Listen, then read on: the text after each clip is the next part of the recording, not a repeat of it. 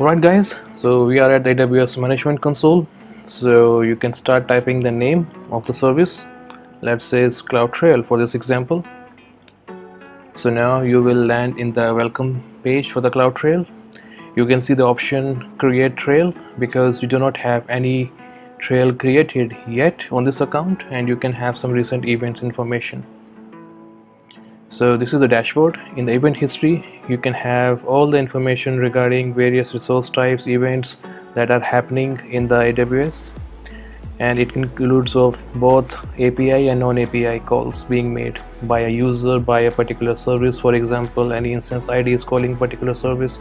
You can have all the information, and you can view the event in JSON format at what exactly happened. So this is more into the audit, and especially in the security team. For them, this is a single source of truth. So that's why we are enabling this CloudTrail, because once the CloudTrail is enabled, we have the information stored in the S3 bucket. This S3 bucket could be in a local account or it could be in a centralized account. Example, if you have 5 AWS accounts like dev, QoS, production, non-production, or test, you can have a centralized S3 bucket in one of the landing zone or one of account, central account. So in that way, you are actually centralizing the log management, and the security team can actually leverage that S3 bucket to use any SIEM or CASB to have any particular custom alarms on those particular events, like get object, put object, or any user they want to monitor any of the activities. So that is something this is very useful. Insights is a new offering for CloudTrail. It's recently being enabled from the AWS side. In Insights, what you can do, you can actually run custom queries just like a database queries, and you can have information regarding that particular activity. So you can have at least 90 days of the events you can see from here. If you want to see further events, like for the last 6 months, you have to use Kinesis, and you have to make sure you have S3 bucket enabled. So once the logs are stored in the S3, you can leverage CloudTrail and Kinesis to visualize and to get more insightful information. Trails will give you information of all the existing trails that you have. So for the record, you can have more than one trail for an account. So this is a new account right now, so this is a new setup. So let's say we are creating our first trail, right? Just click on create trail, give a meaningful name here. Let's say your company name is ABC and this is your development account. You just give trail information. Apply trail to all regions. You can choose yes or no based on your setup. Management events, we're just gonna keep it default, like that is read write. KMS events, yes. Insight events, you can choose yes or no.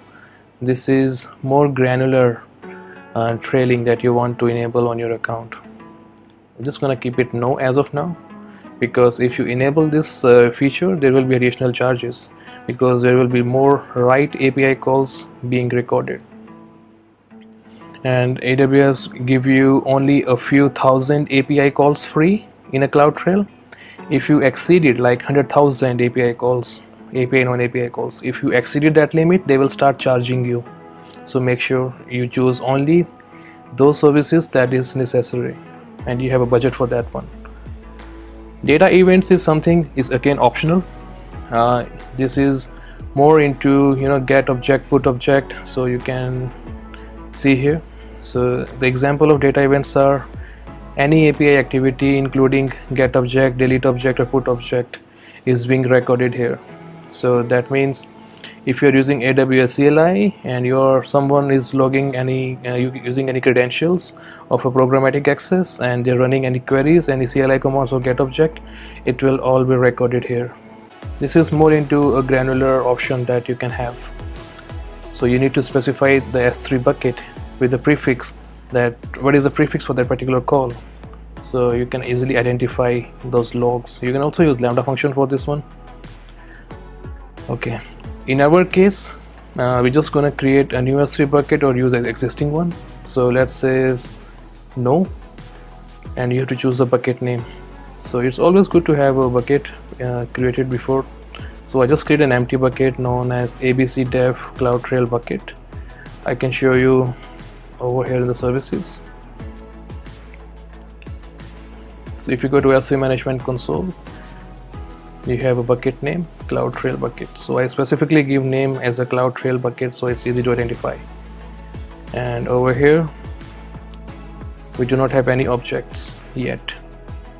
So going back to CloudTrail Management Console, so we have chosen the bucket name where all the logs will be stored.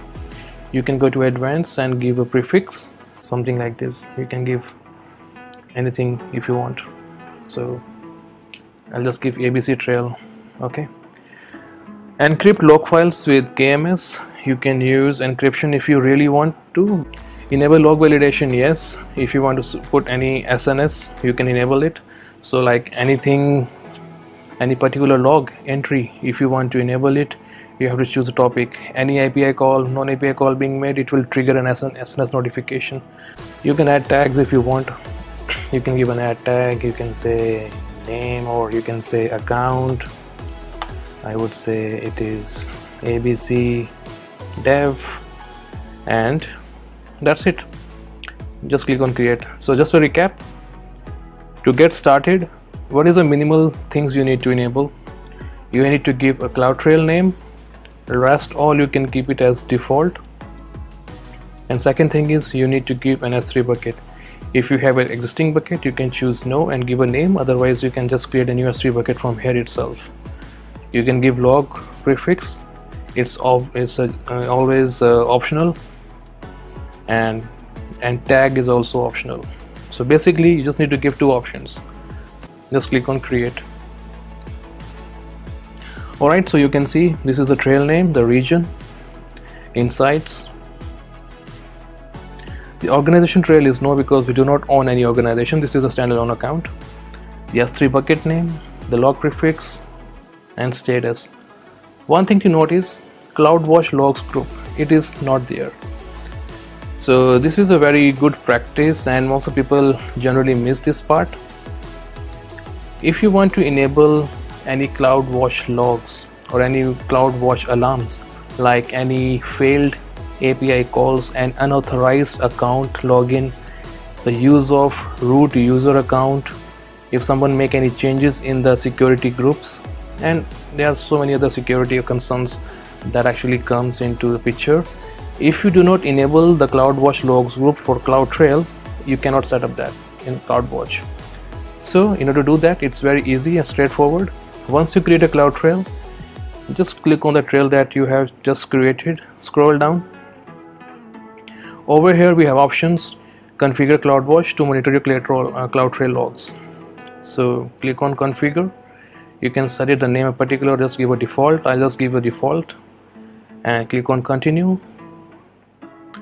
So either you can choose a new IAM role or you can choose an existing IAM role if you have anything. So this is the policy that is attached to this particular role. So this is by default. So we're just gonna use a by default because that makes sense for our case right now. We're just gonna say allow, and that's it. Just a quick recap again. So what you guys did today, you just went to services, you just choose CloudTrail,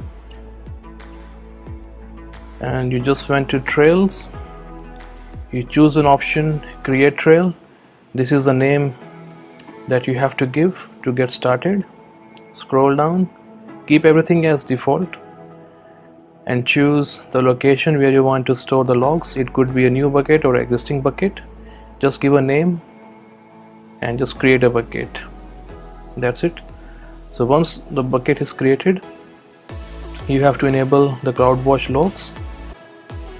Scroll down, go for CloudWatch log groups, keep all the settings as default, hit next, and just create a new CloudWatch log group where all the logs will be stored, and you can now create custom CloudWatch alarms on this CloudWatch log group.